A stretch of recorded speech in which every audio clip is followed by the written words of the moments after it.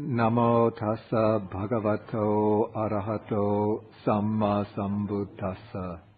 Namo tassa bhagavato arahato samma sambuddhassa.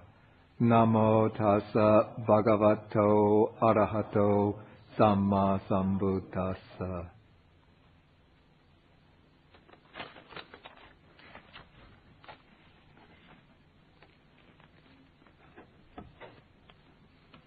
Okay, and today we take the Culakammavibhanga Sutta.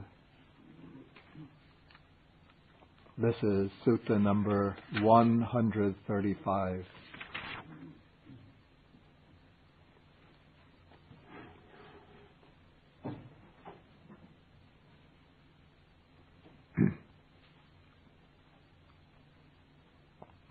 We find throughout the Majjhima Nikaya, very often suttas are grouped together in pairs.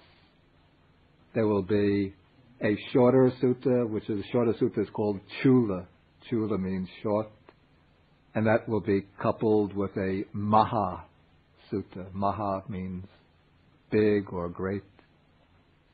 And so there are two suttas which give an analysis of the working of Kamma. The shorter, more compact one is called the Culakammavibhanga Sutta, which is the one we will take here. Then there's another one which follows it, number 136, called the Mahakammavibhanga Sutta, the greater or larger discourse on the exposition or analysis of Kamma. I didn't select that one because the argument, it's rather complicated, and I think it's better to just get the fundamental principles straight first. But if you want on your own, you can read the Mahakammavibhanga Sutta. And one of the, if you remember the account of the Buddha's enlightenment experience, one of the three knowledges that he awakened to on the night of his enlightenment was the knowledge of how beings pass away and take rebirth in accordance with their karma.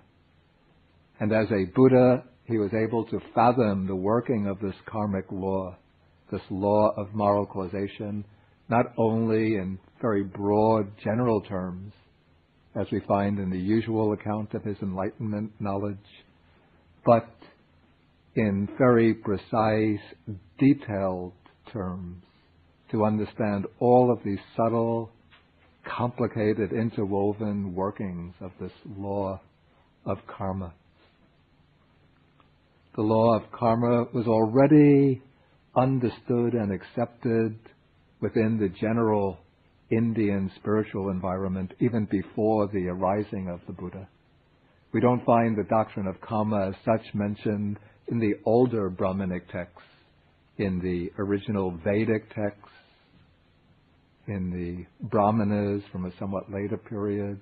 But in the old Upanishads, we already find, which perhaps predate the rise of Buddhism by 100 years, though some could have even been roughly contemporary with the Buddha, we already find some general recognition of the law of karma, which holds that our rebirth is determined by or governed by our morally significant actions.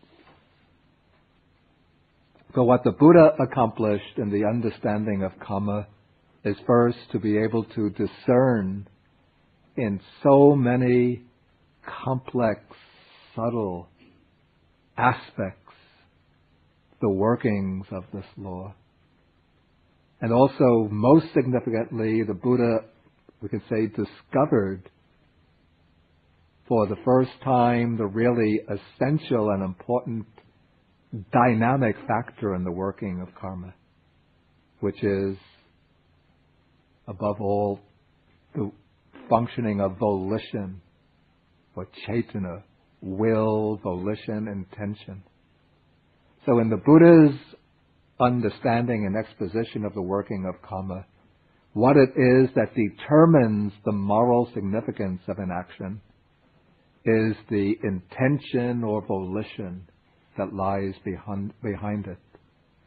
And it is the ethical quality of our volitions that determine the nature of our actions, determine the functioning of our karma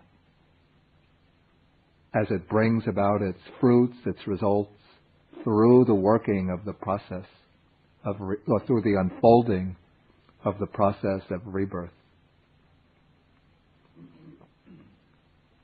And in this sutta, the Buddha will give concisely, but in a great amount of detail as to basic principles, some of the most important aspects in the working of karma. And this sutta was given one time when the Buddha was living in the town of Shravasti, in the park of Anathapindika, and it was given to a young Brahmin by the name of Subha, who is described as the son of Todeya.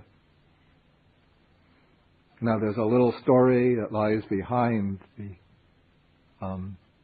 exposition in the sutta. The story comes from the commentary, the classical commentary to the Majjhima Nikaya.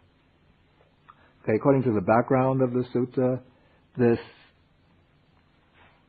student, young Brahmin student, Subha, was the son of another Brahmin, a prominent Brahmin by the name of Todeya. And at the time the sutta takes place, the Brahmin Todeya had passed away. Now this Todeya had been a very wealthy, very important, powerful, and well-established Brahmin.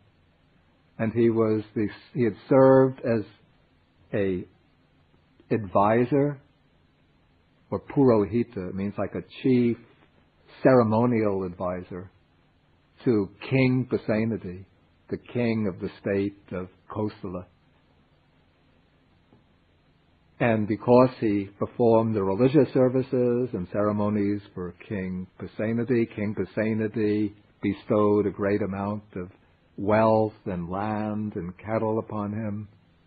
But Todeya had a fault, that he was very stingy.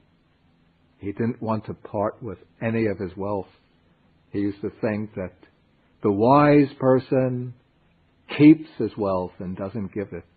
Those who practice generosity, giving, charity, are foolish people.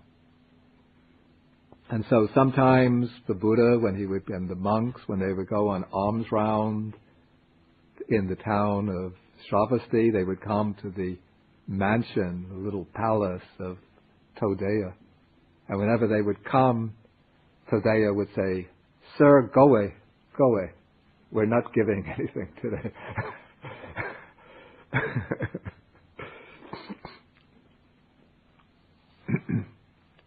And so then it happened that Todeya had to face the fate of all living beings. He passed away. And when he passed away, because he was so attached to his mansion, he was reborn to one of the dogs that was living on the property, one of the watchdogs. And so he became a dog himself. And then when the dog reached its mature age, again when the Buddha came to beg for alms at the house, the dog would growl at him.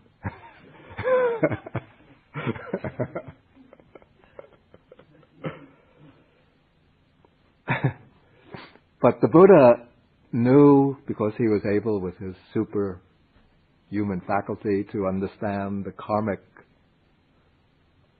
the working of the law of karma, so he knew that this dog was formerly the Brahmin Todeya. So one time when the Buddha came to the house alone, the dog came out and growled at him, "Go away." He was saying, go away. There's nothing to be given here. So the Buddha said to him, and some servants were standing around watching, the Buddha said, "Todeya, when you were a human being, you used to chase me away, and now that you're a dog, again you're still chasing me away." And when the Buddha said that to this dog, the dog got up or walked away. It went into a corner where there was a kind of heap of ashes from the fireplace, and just curled up, and it wouldn't eat anything, and it wouldn't move away from that heap of ashes, even though the Brahmins, the young Brahmin Subha, used to have a very beautiful bed for the dog, and it used to feed it very delicious food. But the dog just curled up and remained there. And the Buddha went on back to continued on his alms round. So then, when Subha, the young Brahmin, tried to get the dog without success, to get it to come back and to become happy and active again, he asked the servants what had happened, and the servants reported to him that the Buddha had been there and had referred to the dog as by the name of his father. He called him Todeya. And so Subha was very upset by this, very angry. So he went to the monastery and said to the Buddha, "What are you doing, sir, calling my dog by the name of my father? That's outrageous. You know my father was a very prominent Brahmin in the service of King Pasenadi. And since he was a prominent Brahmin, he's been reborn in the Brahma world. He's now a very important, prominent deity in the Brahma world." And the Buddha said, "I don't want to disappoint you, young man, but that dog, your dog, is your father." Then Subha said, "How do you know that?" The Buddha said, "I know."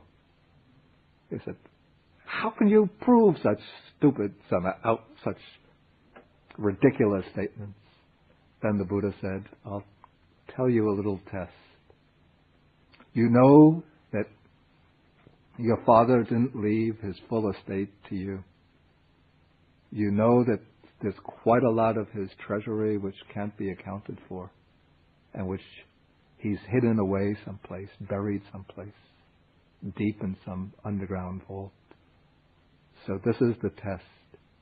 You take your dog, you prepare some payasan. Do you know what payasan is? It's an Indian dish. It's a very fine rice porridge. The rice is boiled in milk, then it's mixed with honey, nuts, raisins, becomes very delicious. So you prepare a dish of payasan for your dog. Get him nice and well fed on the payasan. Then the dog, after he eats, he'll get drowsy and lie down to take a nap. As soon as he falls off into sleep, say to him, "Father, show me where the treasure is buried." And you do that and see what happens. Okay, so Subha did what was instructed. Dog fell off, ate the payasan, went off, curled up, fell into a sleep. And as soon as Subha saw that the dog was asleep, he went up to him and said, so he was reluctant to do this, but he said, "Father, show me where the treasure is buried." The dog got up from sleep, walked over to the foot of a tree, started digging up the ground a little bit, then walked off. And Subha got some of his workers, they digged up that spot under the tree, and sure enough, there was the treasure. I have to say, I don't know how reliable these stories are. They come in commentaries, and whether they actually report historical events or preachers several hundred years later had to make the content of their sermons entertaining and interesting to village people, so they could have invented the stories. So I can't testify to their truth, to their reliability, but this is the story. So when Subha saw that his dog directed him to the treasure, then he realized that the Buddha must be a speaker of truth. And then he went to him, he made up some questions of some issues that had been weighing on his mind, and he went to him and he asked the questions. And the questions are what make up paragraph 3 here. So Subha comes and says, "What is the cause and condition why human beings are seen to be inferior and superior. That is the general question. Then the more specific modalities of the question.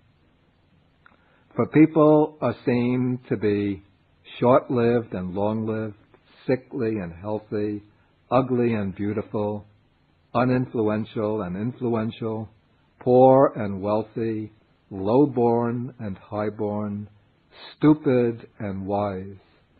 What is the cause and condition, Master Gautama, why human beings are seen to be inferior and superior? So we could see this for ourselves. It's quite an obvious matter that there's a great deal of differentiation between human beings. Even we have societies which are purportedly egalitarian, like in the former communist bloc, they used to say all human beings are created equal, so all will be living at the same level, except some human beings are more equal than others, and so they need a greater share of the wealth of the country in order to be able to work more effectively for the uplift and welfare of the people. And so we saw in the Soviet Union, in communist China during the Maoist period, though everybody went around wearing the same drab clothing, but some people had quite luxurious imported cars, others had no means of transportation except bicycles. Some people lived in quite luxurious mansions, others had to be living whole families, 7, 8 people living in a single room.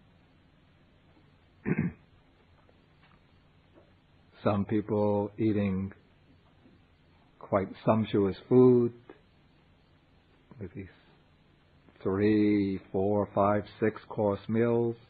Other people in the same egalitarian society of subsisting day after day on, maybe in Russia, potatoes and cabbage, China on just rice and one vegetable. So we see this difference in the fortune of human beings. Even, America is supposedly now an egalitarian country, but some people becoming, few people becoming more and more wealthy, more and more powerful. Other people who previously were able to count on job security, now getting discharge notices. Other people having to subsist on jobs which are far below their qualifications. It's not to bring in karma as a justification for this, but this is one explanatory factor for the difference amongst human beings. So the Buddha says, now answering the question in a general way, he says, and this is what we call the general statement of the law of karma, that beings, living beings, are owners of their actions. And here the word translated actions is the Pali word kamma, Sanskrit karma, which has a somewhat richer meaning than the English word action. Though the word kamma, it comes from the root kar, which means to do. In other words, it's deed. But it's actions or deeds considered as having some ethical significance. We can call it ethically determinative actions. So beings are owners of their actions. That is, whatever deeds we perform, good or bad, that is what we truly possess, what is truly our own. We say that even the houses we live in, though we might have property deeds for them, they're not our own. The clothes we wear, not our own. They wear out and have to be given up. Wife and children, they're not our own. They make up their own minds, go their own way. Even this body, not our own. The body dies. But when we have to pass away, what do we take with us? only the good and bad deeds that we've performed. So we are the owners of our actions, and we are the heirs of our actions. That is, we inherit our good and bad actions from life to life.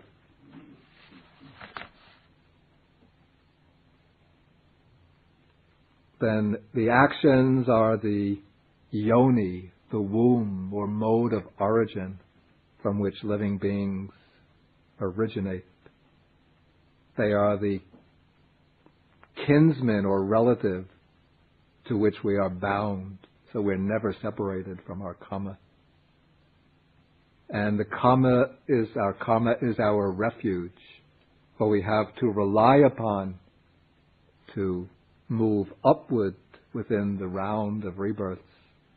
We can't rely on other people, not even upon very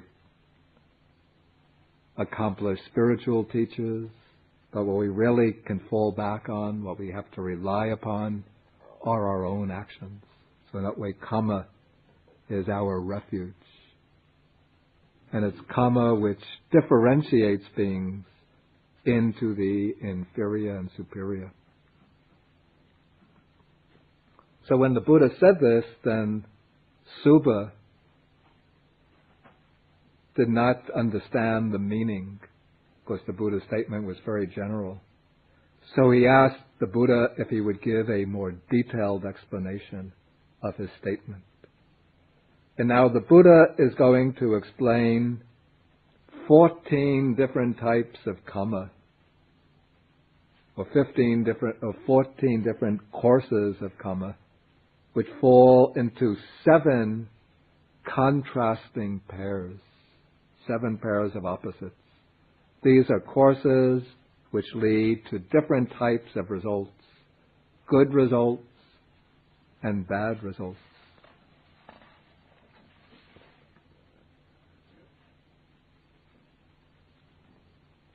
But now, before we actually explain these different pairs of karma, I want to introduce a distinction in types of karma that is provided by the commentary to the sutta from the Majjhima Nikaya commentary.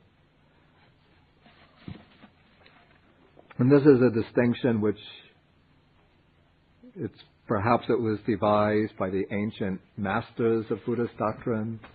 Perhaps it comes from the Buddha himself, though this particular classification of 4 types of karma, we don't find it in the suttas, but it provides a very helpful explanatory scheme for understanding how karma works.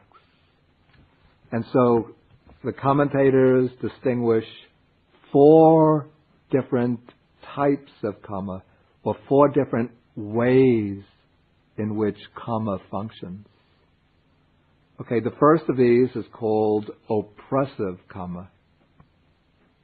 This is karma, action, which brings misfortune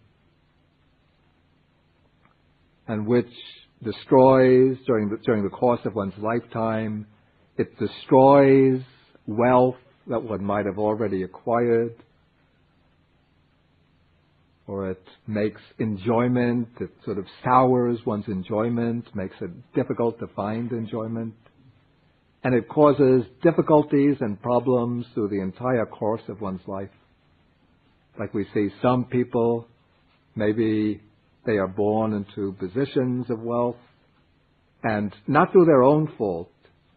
If they are sort of negligent and they make bad choices, then, of course, we could say that they're immediately responsible for the loss of their wealth.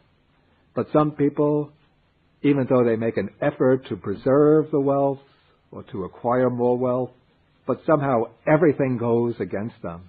And so maybe they lose their job, they make bad investments, or the firms that they invest in collapse.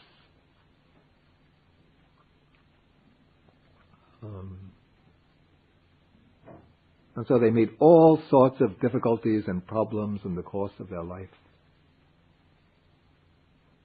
So when this happens, we could understand that this is happening, it could be happening through their own choices and decisions here and now. But it could also be, even though that, in that case, when it's happening through their own choices and decisions here and now, then we have to say that they are at fault in the present. It's not necessarily the working out of previous karma. But if they are making every effort, say, to be successful, but all of their efforts come to nothing, apparently through no fault of their own, but just it seems almost like there's a conspiracy in outside circumstances against them. Everything is working against them. We could say people who are almost seem to be born losers, or even if they're not born that way, but when they reach maturity, everything goes against them. Then this is, we can draw the inference that this is coming through the operation of some kind of past unwholesome karma, which has taken on the role of oppressive karma. So it's now blocking out good fortune and bringing them all sorts of troubles and difficulties.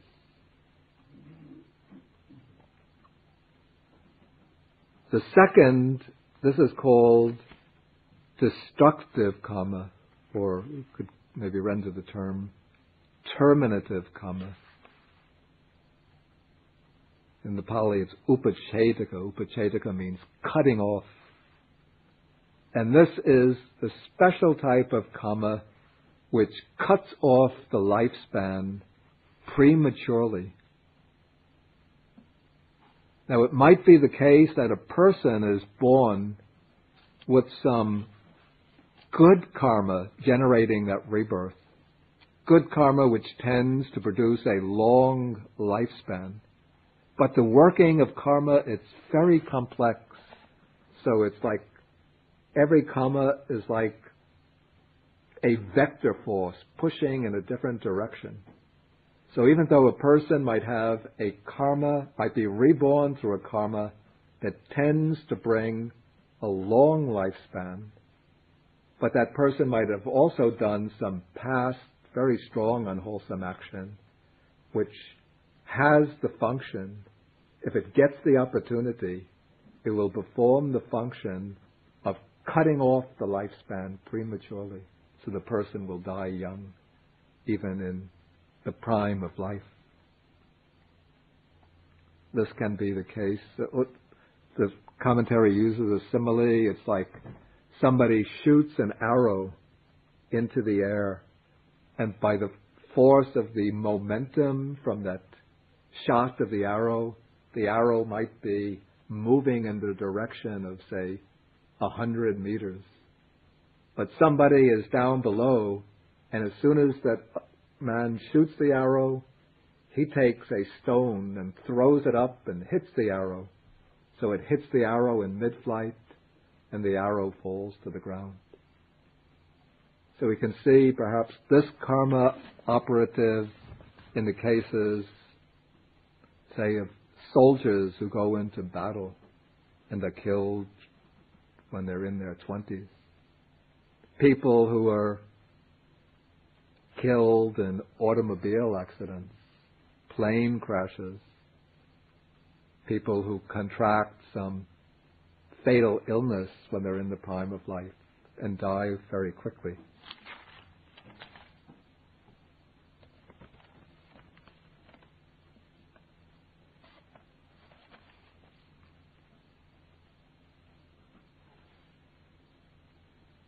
Okay, the third type of karma is the karma that produces, that's directly responsible for producing the actual rebirth. And now this is an important point that is not often understood. According to the way of interpreting the Buddha's suttas, I think this can be taken directly from the suttas, but it's really worked out in detail in the Abhidharma, or the philosophical exposition of the teaching. The mode of rebirth that we undergo, it's not just a general cross-section of all the karmas that we've done in the course of our life, but rather, at the time of death, all the karmas that we've performed, in a sense, jostle for position. What's the term? Jostle, or they sort of jockey each other for position. They all are, in a sense, competing to take over the role of producing rebirth. I find this, maybe there's an analogy for this in the actual process of biological conception.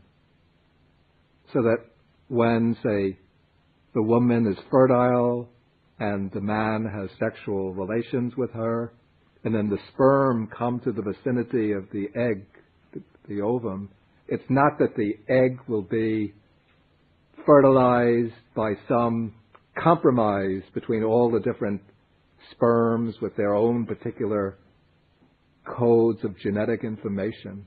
So that, like, the sperms get together and say, let's each chip in some of our own genes, and that way we will all contribute to the fertilization of the egg.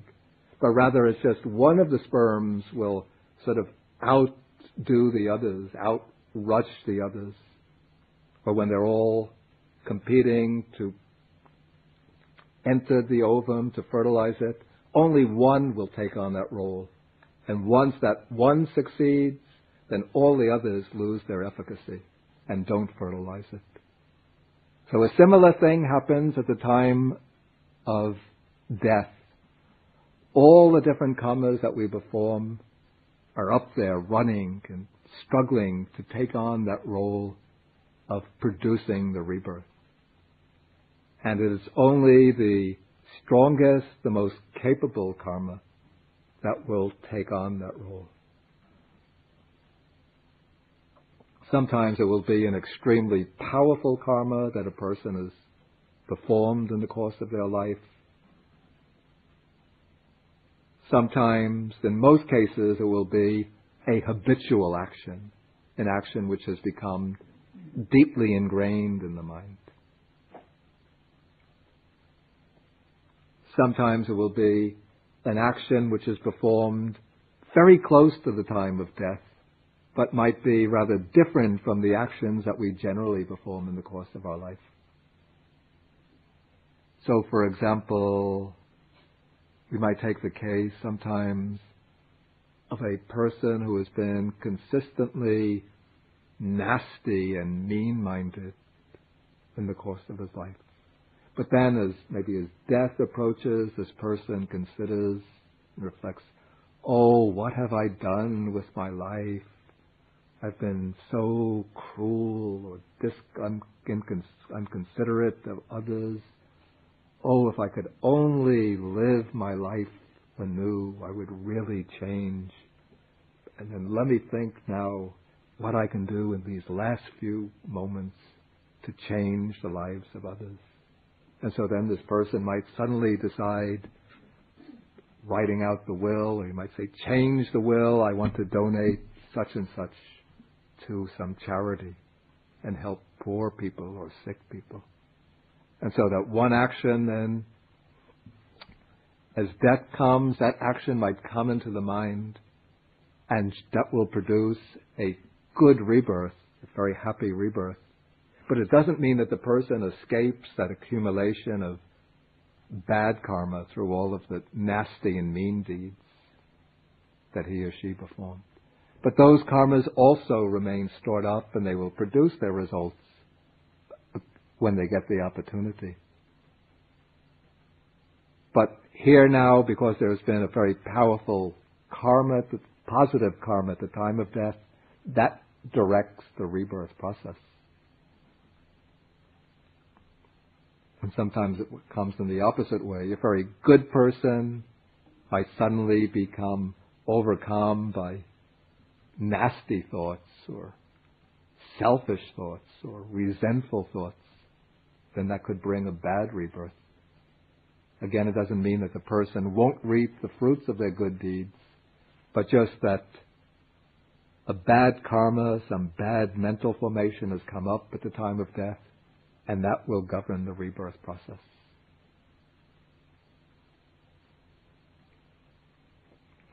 And this is why it's very important to cultivate the mind in the course of one's life, so at the time death comes upon us, we don't get overrun by unwholesome thoughts swelling up from below.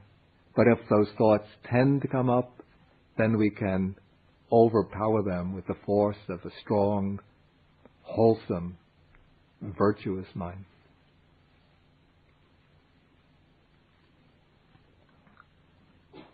Okay, so this is the generative karma, the karma that actually produces the mode of rebirth.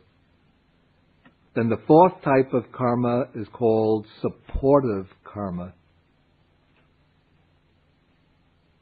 Karma that brings success in the course of life. Karma that removes obstacles and attracts good fortune. We see some people, maybe they have been born into a very poor family, in a poor country, and just somehow all sorts of conditions just suddenly crystallize in their favor so that they might reach very important position, become very eminent, prominent. With very little effort, they become wealthy. Whatever they undertake succeeds. They become easily very successful. And so when this happens, sometimes it happens through strong personal effort and initiative here and now. But sometimes you see, you might have 10 people who are making the same amount of effort, but for 9 of them, the doors close. They come to apply for the job. The interviewer says, "Thank you for applying. If we need you, we'll give you a call." But when the 10th person comes in, they say, "You are just the person we want. Please come and start work on Monday."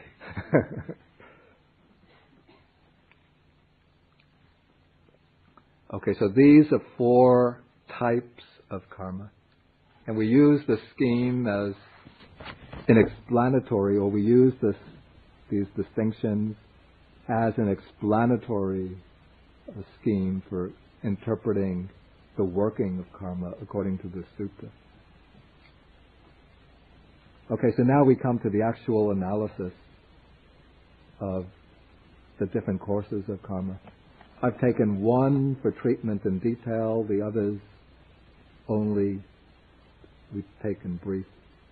The one that we take in detail is the course of action, the courses of action that lead to short life and to long life.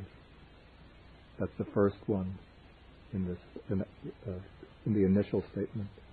Okay, so the Buddha says, "Hear, O student, some man or woman kills living beings and is murderous, bloody-handed, giving to blows and violence, merciless to living beings.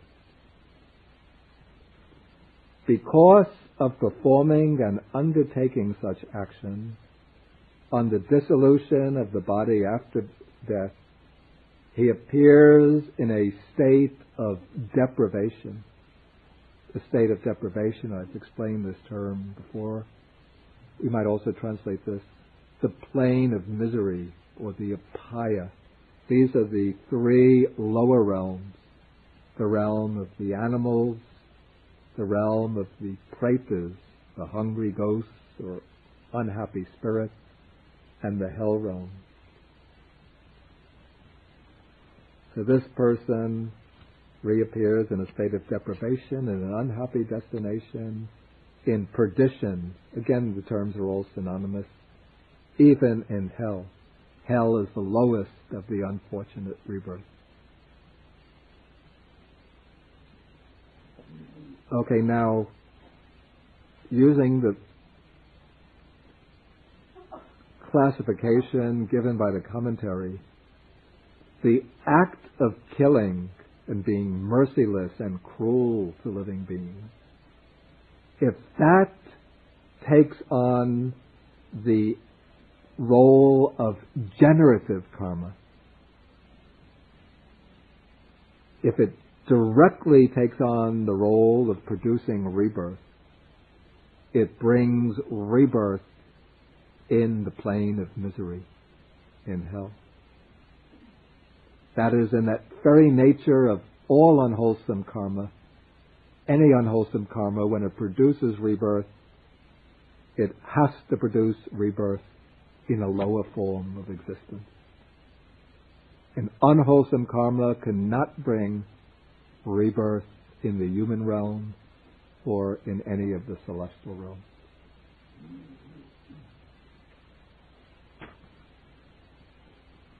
And according to the Majjhima Nikaya commentary, before I explain this point, we have to explain that this is an important fact to understand. Now, the way Buddhism analyzes the mind, it doesn't see the mind as being one stable, lasting entity. But what we call the mind is a sequence or current of ever-changing, constantly changing, arising and passing away. It's a sequence or current of frames of mind, states of mind, which are always arising, passing away. So we speak about the mind as being one entity, which remains the same, going from point A to point B. According to the early Buddhist understanding, that is something of a delusion.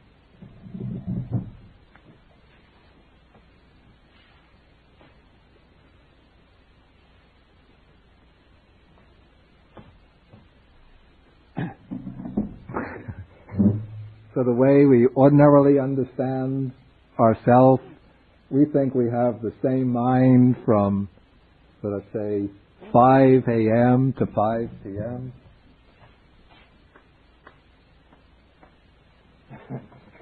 on any day.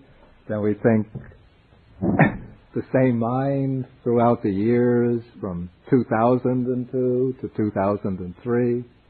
Or could be from 1950 to 2003, if we get to be that old. Same mind. Of course, there are changing thoughts, but the mind really the same. But the way Buddhism sees the mind, even within a split second from 5:00.000 p.m. to 5:00.001 p.m. That's 1/10,000th of a second, or even smaller. There are many. I just threw 1, 2, 3, 4, 5, 6, something like 9 or 10 states of mind. But according to the text, they say millions of states of mind arise and pass away just in the snap of the fingers.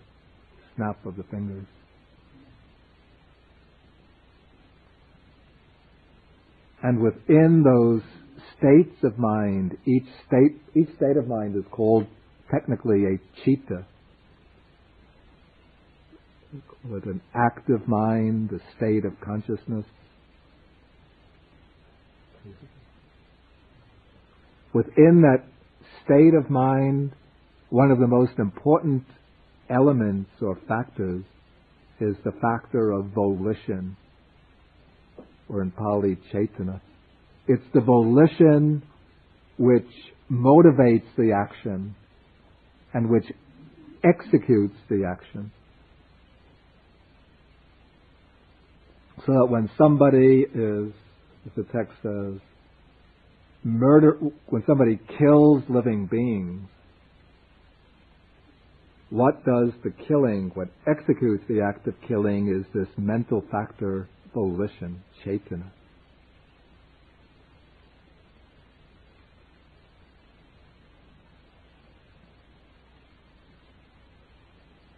And so in one single act of killing, say, there will be many states of mind arising. And each state of mind will have that mental factor, volition, executing, motivating, driving the act of killing.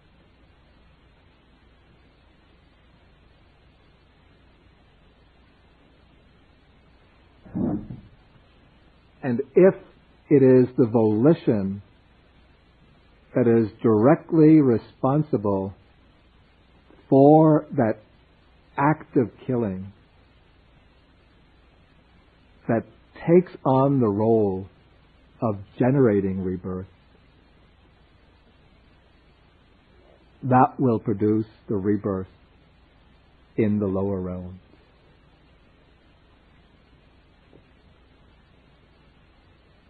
But it might be the case that this person who has at some time killed living beings, for example, somebody in his youth might have enjoyed hunting, fishing,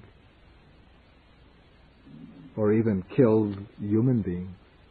But then they might undergo a change of heart later in life, and they become very soft-hearted, compassionate, kindly, give up the practice of killing.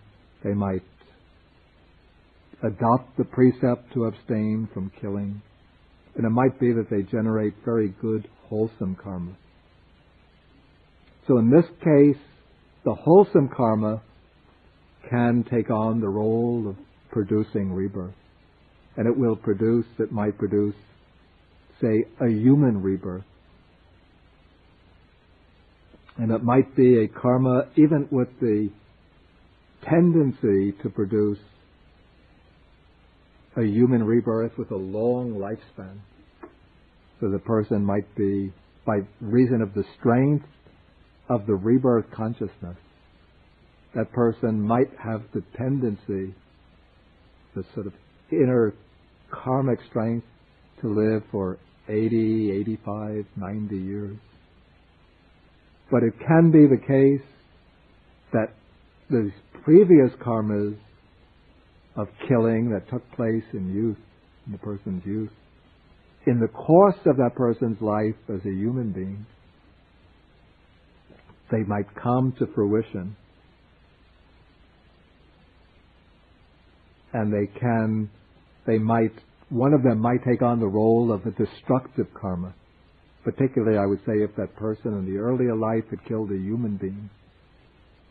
It's very possible that bad karma could have been waiting, sort of like a murderer hiding behind the curtain, waiting for the opportunity to strike. When it gets the opportunity, like the murderer in the cheap drama, pulls aside the curtain, pulls out the knife, and there, cuts off the person's lifespan. So, take somebody like President Kennedy, so much powerful good karma to become the President of the United States. And at the height of his youth, well, not youth, but he's at the prime of his powers, very popular with the people, well liked by many people, very influential. Then that destructive karma is hiding someplace, and as he drives down the avenue in Dallas, it strikes him, and then he's dead in his in the 40s, in his 40s. So, the unwholesome karma that's done can lead to a short lifespan by taking on the role of destructive karma. Or else,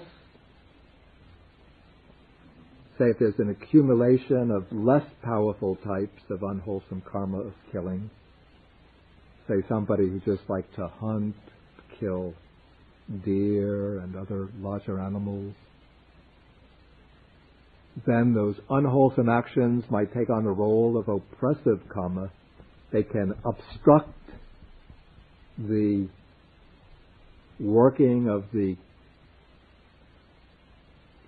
karma tending to a long lifespan.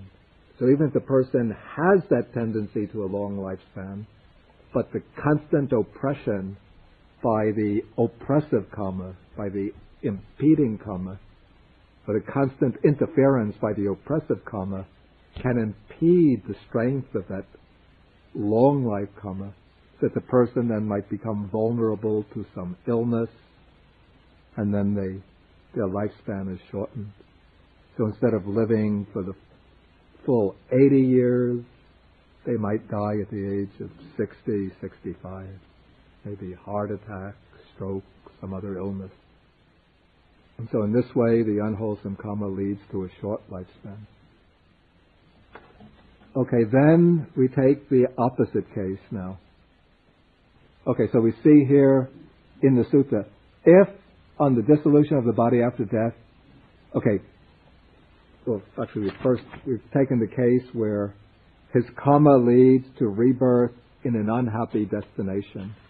That will be if the karma of killing takes on the role of generating rebirth, it leads to rebirth in the unhappy realms, the unfortunate realms. But now we have the case, if he does not reappear in one of the lower realms, but instead comes back to the human state. He comes to the human state through good karma, wholesome karma.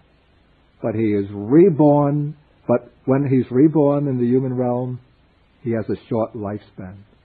That can be through the destructive karma, some unwholesome karma which takes on the destructive role, or else some various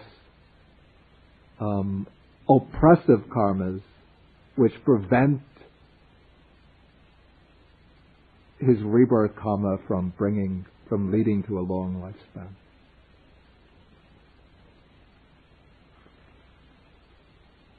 Okay, now we take the opposite case. Here some man or woman abandons the killing of living beings and abstains from killing living beings. With rod and weapon laid aside, gentle and kindly, they abide compassionate towards all living beings. Okay, this is now creating very powerful, wholesome karma.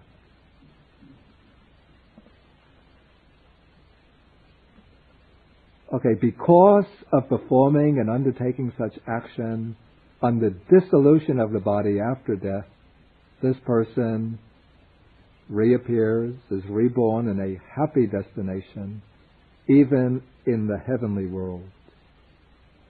Okay, now, when one refrains from,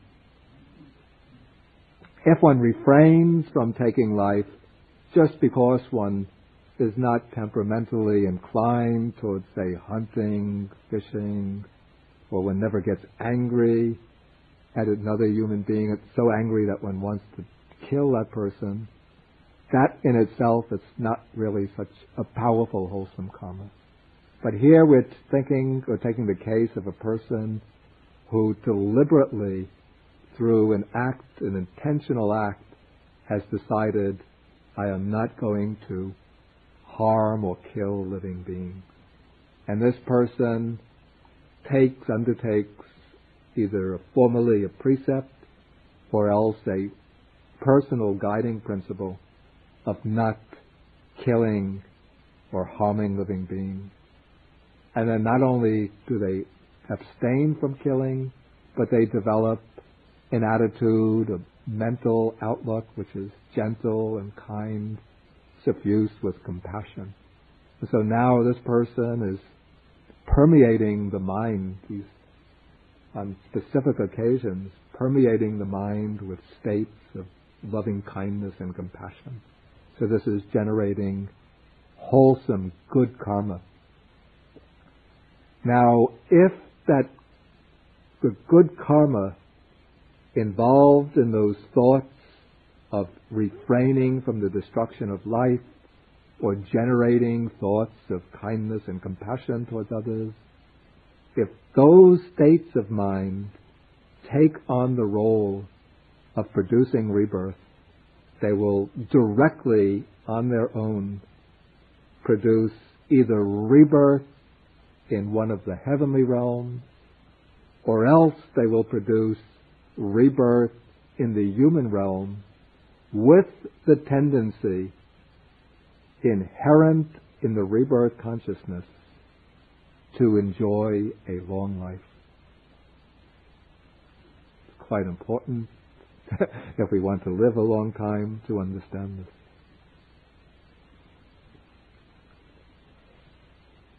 But it can be the case that this karma, this action of refraining from the destruction of life, on its own does not take on the role of generating rebirth. In other words, it doesn't become a karma of type 3, the generative karma, janaka karma. But instead, some other karma will produce the rebirth in the human realm. But then this wholesome karma of refraining from killing, the karma of kind and compassionate thoughts, will then play the role of supporting karma. This karma will bring about good fortune to the being during his human lifespan. In other words, it will reinforce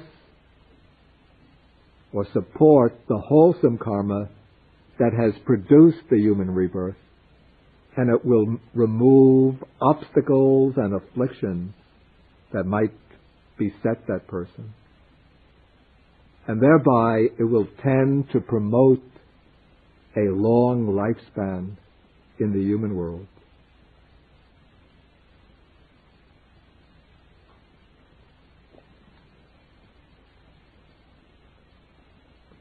And here we come to this point that's made in the commentary, that the action or karma that takes on the generative role, the role of producing rebirth, this will be the volition that determines or decides, I am going to refrain from the destruction of life.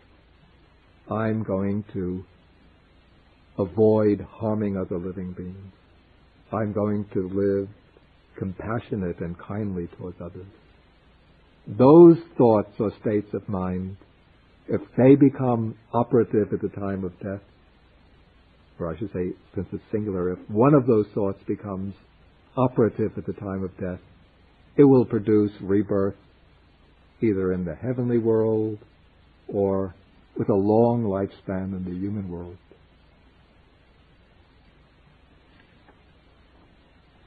But if it is one of the preceding or subsequent thoughts,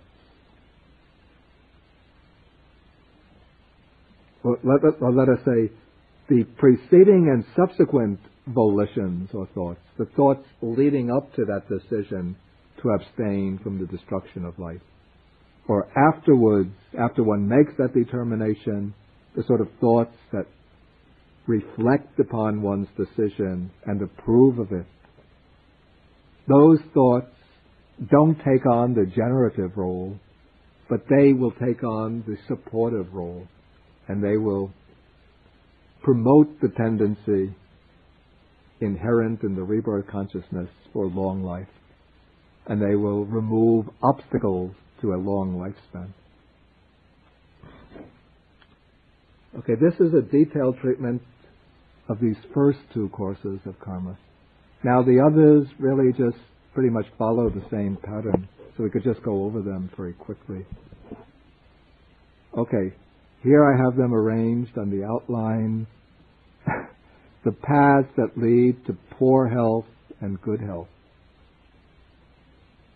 Okay, somebody is by nature cruel. He doesn't actually make it a habit of taking life, but they injure other living beings with weapons, or even with the hands. So if that karma of injuring others takes on the rebirth generative role, it will produce a rebirth in a bad destination.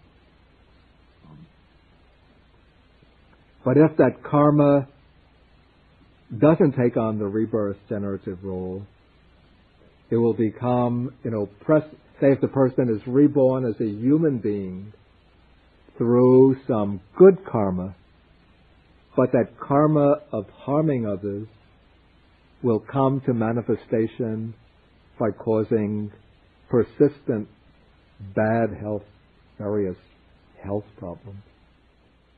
So in the course of that person's life, they will have all sorts of incurable health problems. And so when one investigates what is the cause of this, then one traces it back to some karma in past lives of injuring and afflicting other living beings. On the other hand, somebody deliberately refrains from injuring others.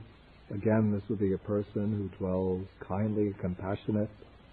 If that karma, that mind of avoiding injury to others, takes on the rebirth generative role, it will produce rebirth either in the heavenly realm or as a human being with the karmic disposition to good health. But if that karma doesn't directly take on the role of generating the rebirth, but some other good karma produces rebirth in the human realm, then that wholesome karma of not injuring or harassing other beings will function in the supportive role. So it will tend to remove different threats to good health and support that person's good health.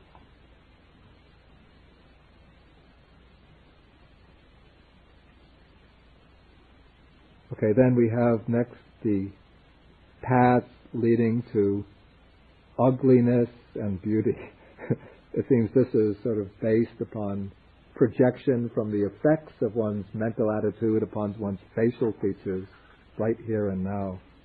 So we take a person who is temperamentally angry and irritable.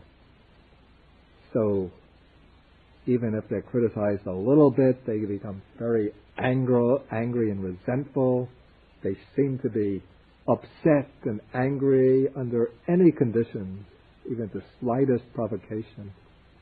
And so we could see right here and now when a person gets angry, their facial features become tight, cramped, unpleasant, disagreeable.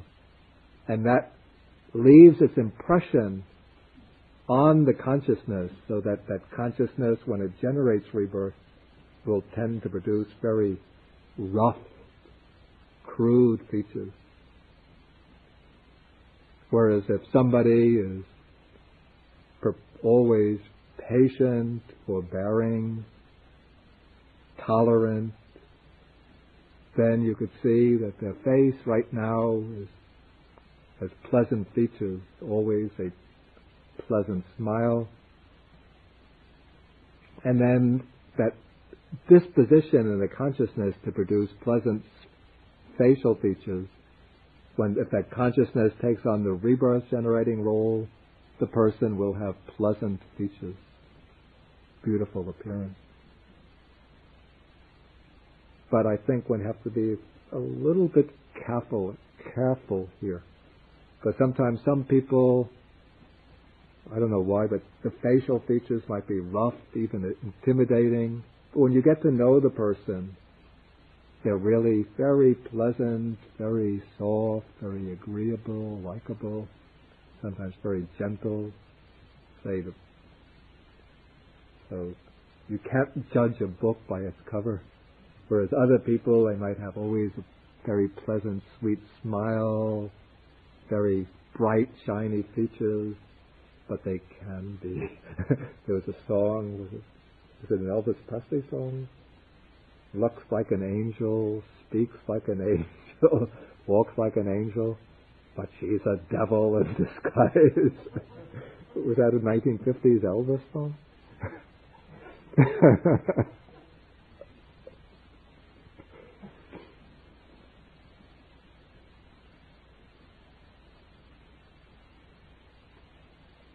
Okay, so those are two courses leading to ugliness and beauty. But I'm rather hesitant to make too many judgments on a person's past by way of their superficial facial features. Okay, then paragraph 11. Well, here we come to the paths leading to being influential and to lack of influence.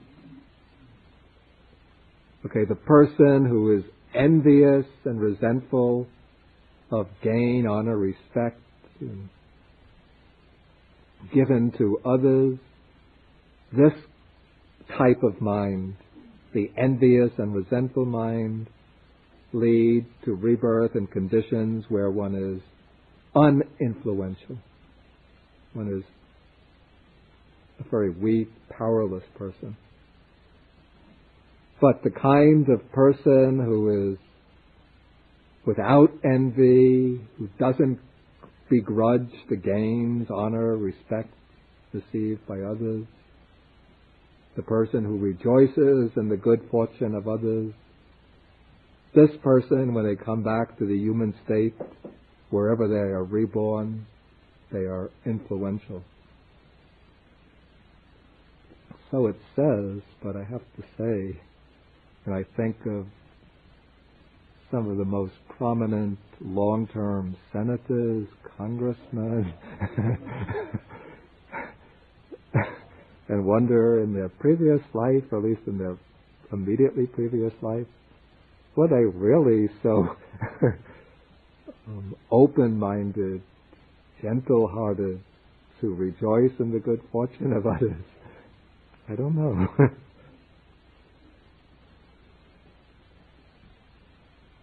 But maybe we can see these as general tendencies.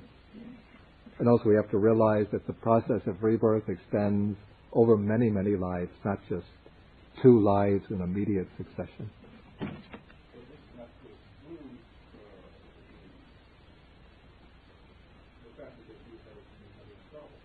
Definitely we have to take account also of the factors inherited from the mother and father.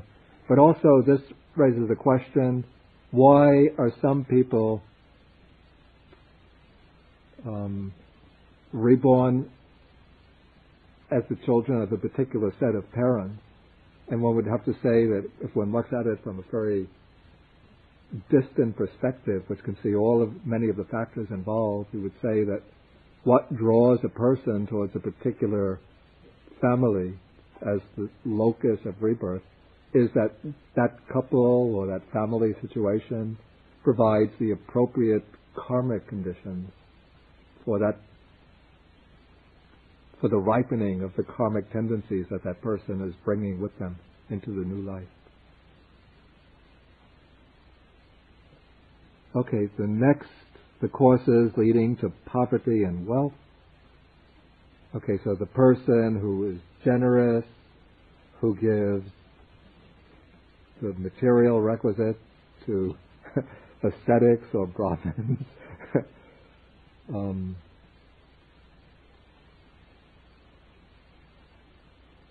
If that person comes back, okay. Oh, here's a person that is stingy, the person who is selfish and miserly.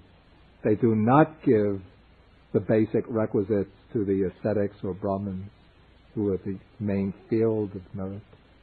That action, if it leads back to the human state, will tend to bring poverty. Whereas the person who is generous and who provides the ascetics and brahmins with their material requisites, that karma of generosity will tend to produce wealth and material success.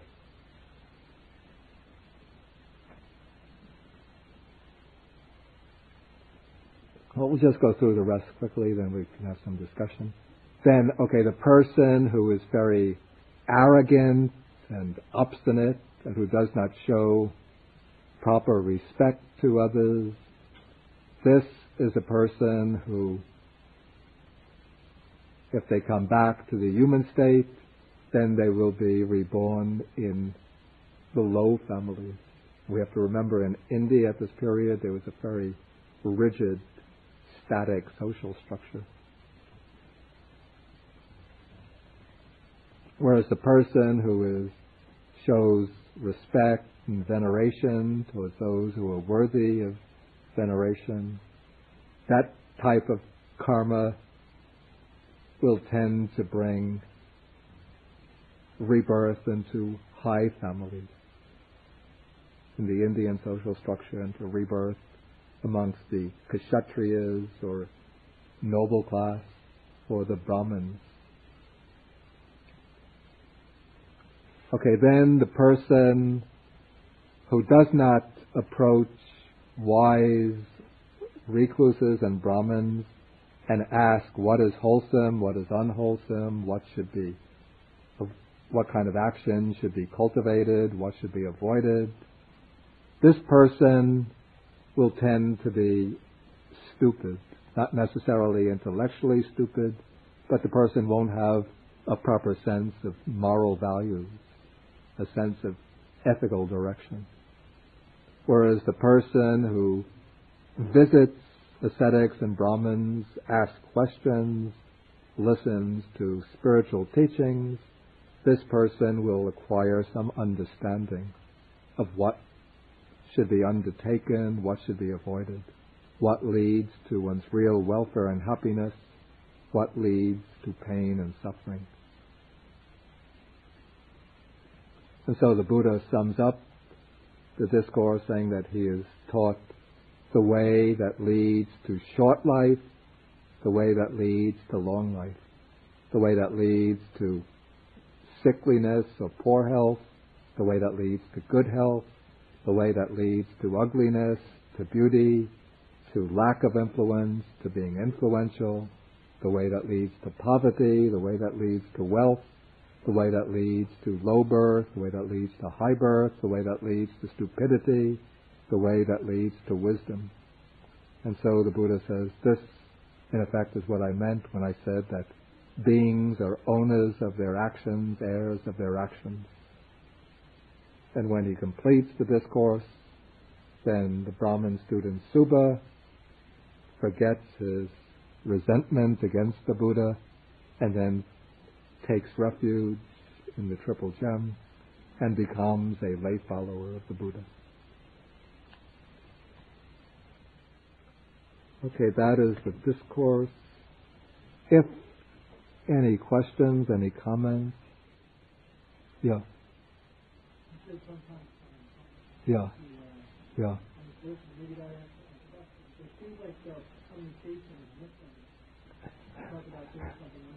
Yeah. Yeah. Yeah. Yeah. Yeah. There are, yeah. Yeah. Yeah. Yeah. Yeah. I mean, the workings of karma are extremely complex. And so, even in a sutta like this, one can't expect the Buddha to cover all of the complex operations of karma. But here I'd say what he's done is to just show some principal tendencies in the working of karma. In fact, in the next sutta in the Majjhima Nikaya, which is called the longer discourse on the workings of karma, the Buddha takes the case. He actually, in that sutta, he rejects the idea, the thesis that anyone who performs wholesome karma is reborn in the heavenly realm or even in the human realm, or that anyone who does bad karma is reborn in one of the bad realms. That's what brings in the complications. He brings in the cases where one might see an ascetic who has this deep samadhi and develops the divine eye. He might see somebody performing good karma and then taking rebirth in hell. And he might see another person who performs bad karma and gets reborn in a heavenly world. And that person might, that contemplative, might then come to the conclusion that the working of karma is completely chaotic. If one does bad actions, one gets a good rebirth. If one does good actions, one gets a bad rebirth. But the Buddha says that this is because that person hasn't understood that there are some karmas which take on, which are operative in producing rebirth, other karmas which just remain in a dormant role for some time until they gain the opportunity. So, yeah.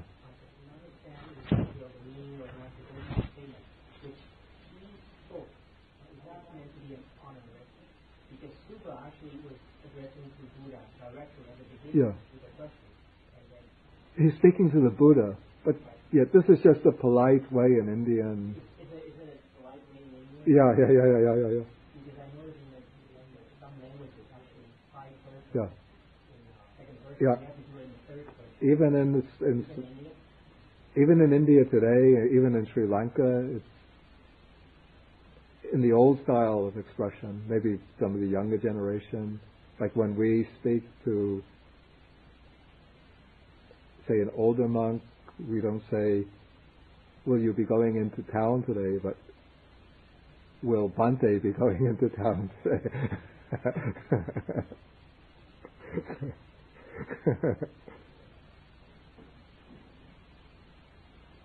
Or else, when one speaks to another person, one doesn't use the second person singular, but the second person plural. We don't have the distinction in English, but in Pali it would be, instead of saying tvang, we say tumhe.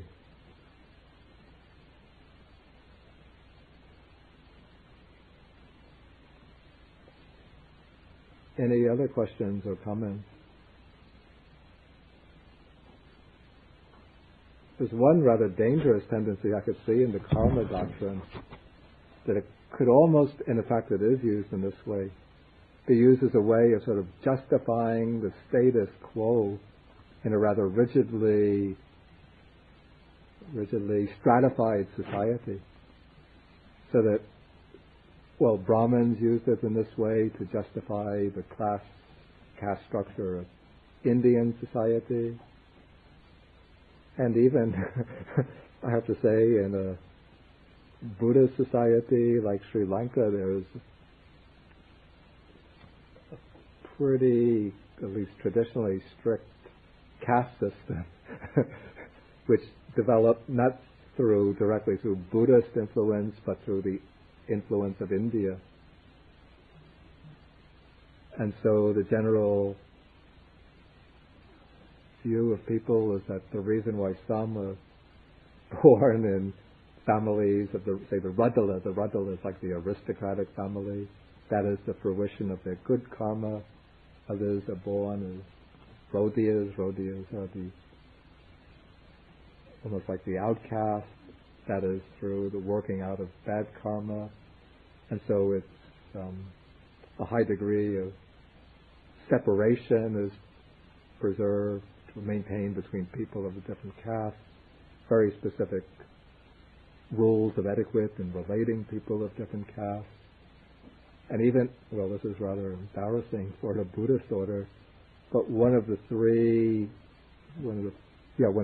main Buddhist sects in Sri Lanka would not give the full higher ordination, the bhikkhu ordination, to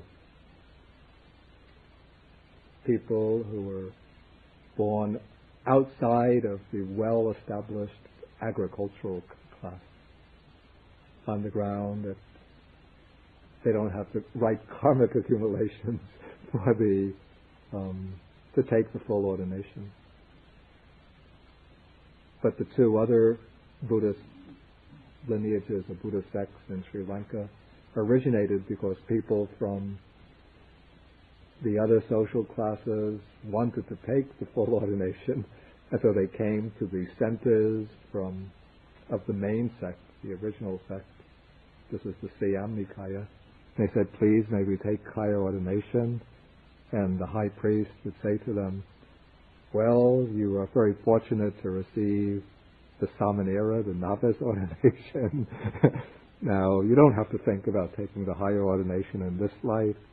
Just do acts of merit in this life, and then in your next life you will be reborn into the Govikama class. That's the agricultural, the cultivating class. And then you can take the higher ordination. And so they weren't satisfied with that. And so one group went to Upper Burma and took ordination there, and then came back and established the Amarapura Nikaya in Sri Lanka.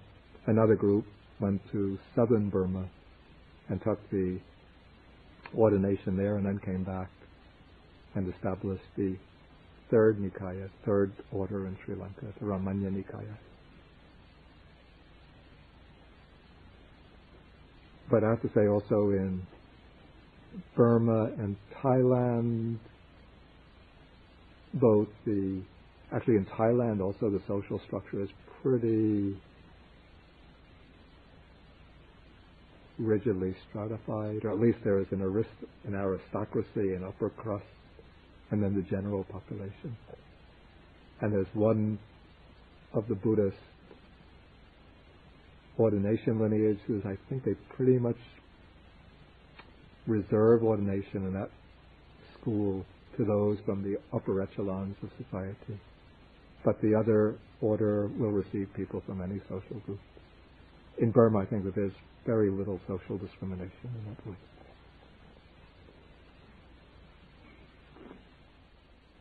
About China? No. Yeah. Mm-hmm. Actually, the Chinese social structure had a very high degree of mobility because of the system of examinations, imperial examinations. So anybody with intelligence and initiative from the simplest peasant family who studied very diligently could take the imperial examinations, and if they succeed, work their way up into the direct advisors to the nobility. I think it's mainly the influence of the Indian cultural sphere is what tends to propagate the ideas of a rigid social structure. Okay, any questions based on... Another point I should make, that if one is, say, reborn in rather limiting conditions through one's past karma, it doesn't mean that one is a perpetual victim, a perennial victim of one's past. Because the other point of emphasis in the Buddha's teaching is that through our present karma, we can transform our destiny. So, even though the Buddha says that by your actions, yeah, that make you what you are. Yeah. You find besides, rebirth. Yeah. And it sometimes seems to me that the old Brahminic viewpoint that you are because of what you used to be, not what you do now. That they had where doesn't matter what you do now. You were born a Brahmin. Yeah. This is a very important difference between the Brahminic view of karma and rebirth and the Buddhistic view. Both would see one's present status as being determined to some extent by one's past karma. But the Brahmins would say that this karmic order is a kind of divinely ordained order. So when you are reborn into a particular social group, you have your, you call it swabhava, your social duties, your caste duties, your class duties. And to work your way up in the karmic system, you have to fulfill the duties which are binding upon members of this social class. So somebody who is born as a Shudra, a laborer, shouldn't have any aspiration to become a scholar, say, or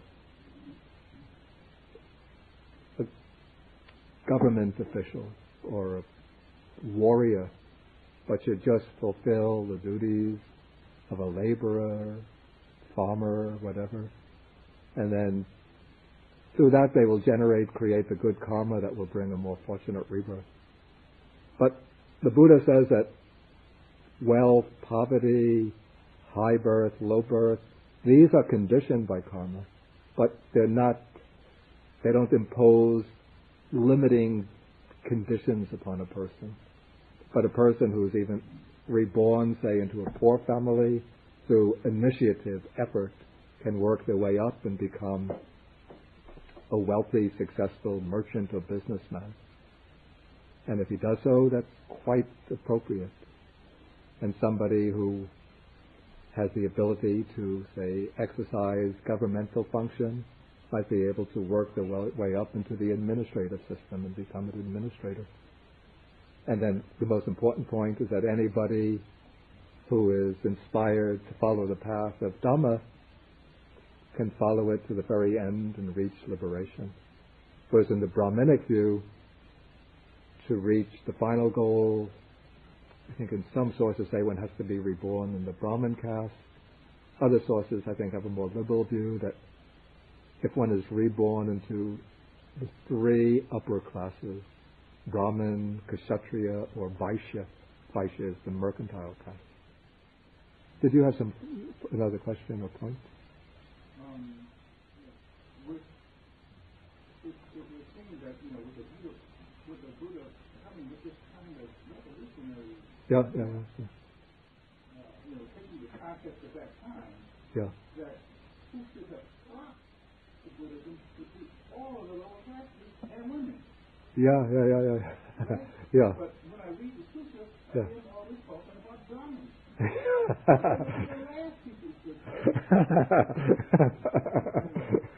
It's puzzling. Yeah. It is. So the Buddha did have followers from, actually what, the main supporters of the Buddha, in the sense of those who gave gifts to the order, who gave parks to the order, to establish monasteries, who built the structures, who provided the alms, food for the Buddha, for people from the mercantile class, what they call the Gahapati, Grihaspati, the householders, people who were landowners, small landowners, or in some cases wealthy landowners, businessmen, bankers. But this Uma Chakravarti, The Social Dimensions of Early Buddhism, it's a book, very, very interesting and insightful book. She has tables in the back in which she took the cases of members of the monks' order, nuns' order, and lay devotees of the Buddha who are mentioned by name and class in the suttas, in the Nikayas. She found that those in the order of monks and nuns who are mentioned by class name, or by class identity, the greatest number are from the Brahmin caste. Yeah. Even Sariputra, Moggallana, Mahakassapa, Mahakachayana, Brahmins, they're Brahmin names. The Kassapa brothers, Kassapa is his Brahmin last name. And then, of course, the Buddha's relatives from the Kshatriyas many of them became ordained as monks.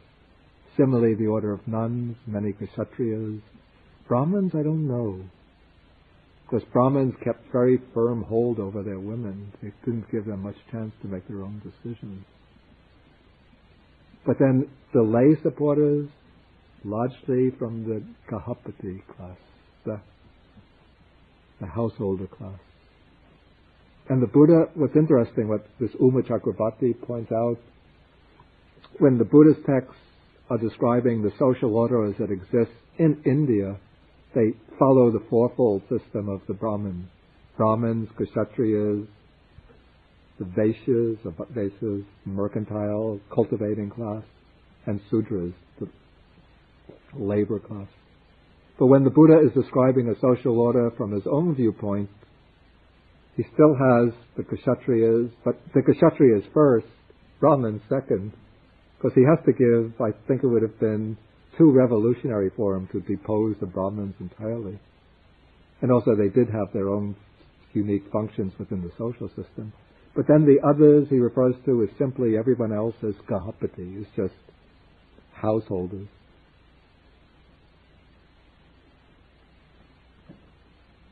And even the Brahmins very often are described in ways that show that they were not performing special religious functions, but they become Brahmana Gahapati, householder Brahmins.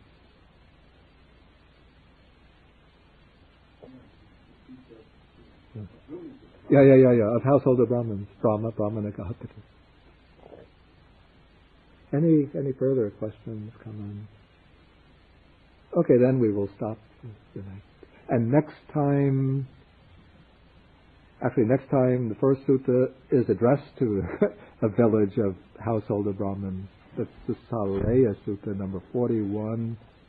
And if possible, maybe I'll try to get 2 suttas in. Then I might also try to get in number, I think it's 120. It can be done very simply, 120. It's basically just one pattern which repeats itself.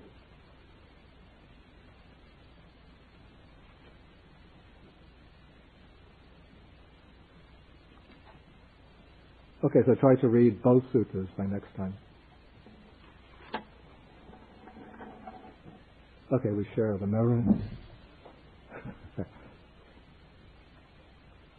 Akasata Chabumata Deva Naga Mahedika Punyantang Anumoditva Chirang Rakantu Sasanam.